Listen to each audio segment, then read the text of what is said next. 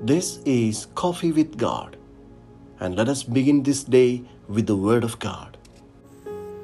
A reading from the Holy Gospel according to Luke, chapter 11, verses 37 to 41. The passage is taken from the Message version of the Bible.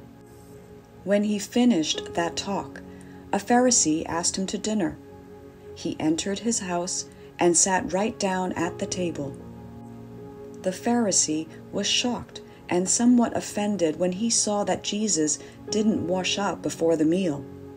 But the master said to him, "I know you Pharisees buff the surface of your cups and plates so they sparkle in the sun, but I also know your insides are maggoty with greed and secret evil.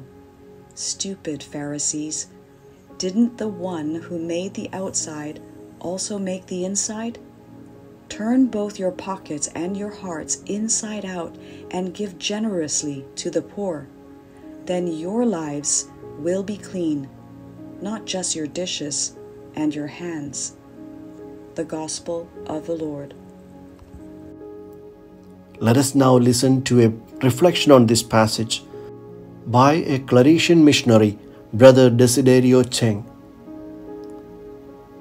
With the passage of time, the community of Jesus and his first followers came to be identified with dominion and power. From a symbol of ignominy, the cross had been identified with a sword, as the so-called Christian countries colonized other peoples in the name of evangelization. And the institution that grew from that community of disciples had surrounded itself with laws and rituals, regulating who should be included or excluded from God's people. What a change from the lowly Galilean who preached a gospel of inclusion. Without preoccupation with the externals and with what is proper, we have lost sight of what truly matters.